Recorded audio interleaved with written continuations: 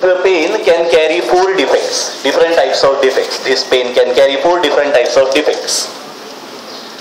There are 100 pens you have produced. Okay?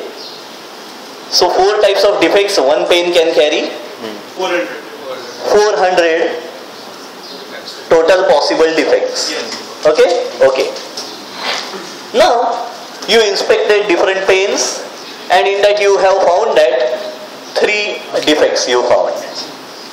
Either in one single pen or in 2 pens or in 3 pens. Doesn't matter. You found 3 defects. Okay? So then it becomes 3 defects among 400 possible defects. Right? Okay. So this is called as the ratio of defects. So that will be also parts per million. That is not called parts per million. That is called as a defects per million. Defects per DPM. Defects per million. Okay? Well, okay, have you understood how to calculate defects per million? Yes, sir. Agree? Yes, sir. Agree. Okay? Okay. Now I will give you one example. Please see now.